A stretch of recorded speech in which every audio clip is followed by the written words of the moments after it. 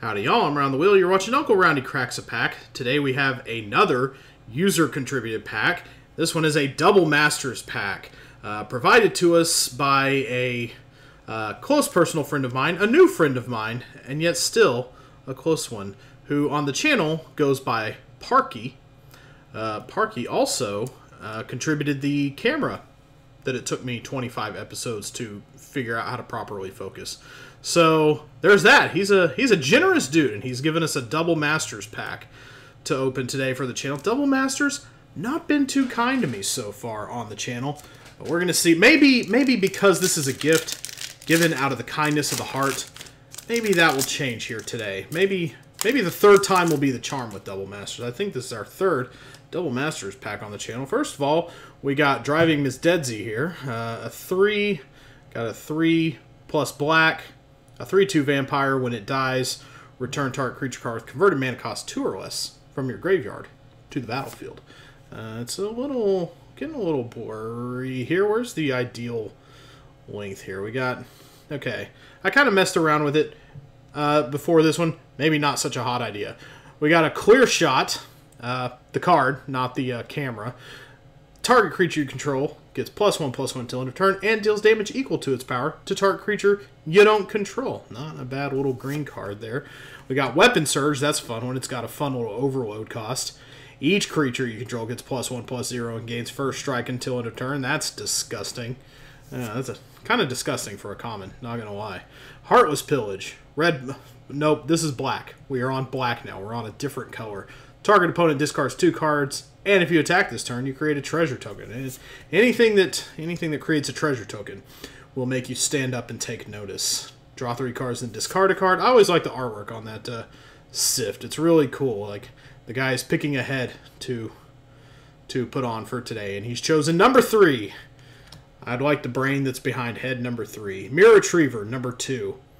Or not number 2, 2 converted mana cost of 2. Perhaps we should get used to saying mana value, because that's how it's going to be in Strixhaven. 1/1 Mirror. When it dies, you return another target artifact card from your graveyard to your hand. Urza's Mine. Oh, hey.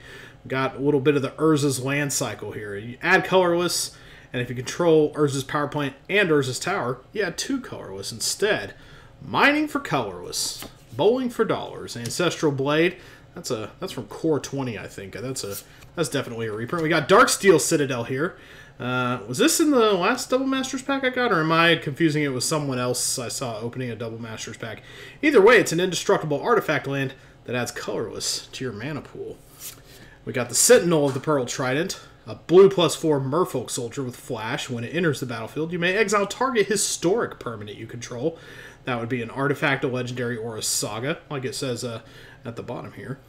And if you do, return that card to the battlefield under its owner's control at the beginning of the next end step.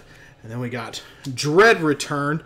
When you return a target creature card from your graveyard to the battlefield. I should probably be opening up my soundboard right about now, because we are getting to the meat here. That's going to be here we go.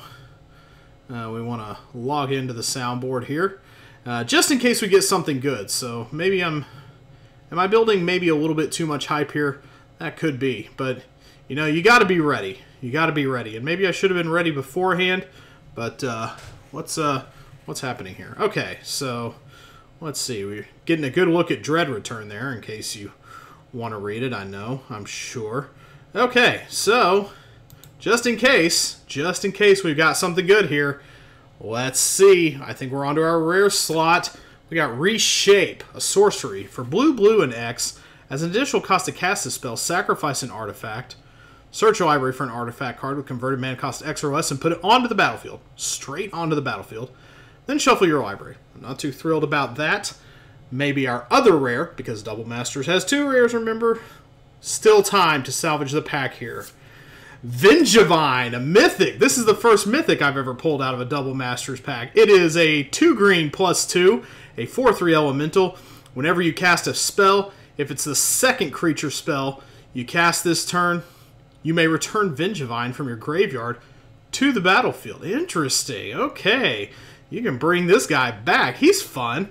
I feel like he's not probably worth a whole lot, but but still easy to get back out onto the graveyard. I got a sound drop from Mr. Vengevine. Why don't you tell Danny? Hey, Danny DeVito, why don't you tell us how you feel about this card? You know what you're doing right now? Impressing the heck out of me.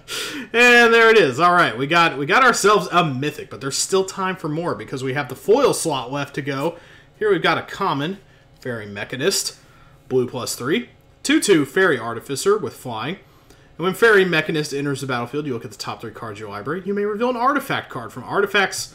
Big deal here in Double Masters. And our second slot is also another Driver of the Dead, a duplicate. We got 2 Drivers of the Dead. Well, I don't think there are 2 steering wheels in the carriage of the dead, but that's okay. And what have we got here for our? We got a germ token for our token here. But yeah, we did okay today. I think.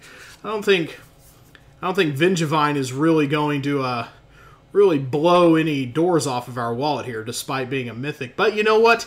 It is in the end a mythic, and we are always happy when we see that little orange symbol on a card. So that is the first mythic I have gotten out of a Double Masters pack. Despite the fact that 2 rares, despite the fact that you get 2 rares out of each one, the luck has just not been there. Although, admittedly, I haven't bought too many either because, you know, $15 a pop. I'm not exactly made of money. But there we have it. A good card contributed to the channel by our old friend Parky. Thanks so much for the contributed pack, sir. I appreciate it a lot. This is going into the binder, and I will see you guys next time. Probably with a pack that I purchased next time. But at the rate people are showing their generosity, who even knows, man? It's going pretty good. We got a little train rolling here.